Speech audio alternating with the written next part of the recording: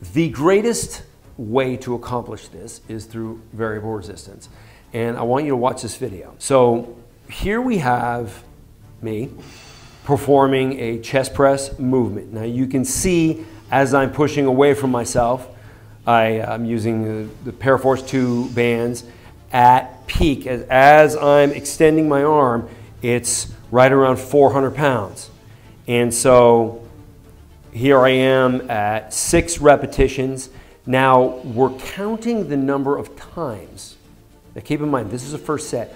We're counting the number of times that I go to momentary muscular failure. So now you'll notice the first point of failure is almost a full extension. Then I shorten, because I can't get to full extension, I have to do a shorter range of motion. So as I continue to go to failure each time, you can see that in that process, I go to momentary muscular failure 6 different times in that one set with a fresh muscle that's full of glycogen.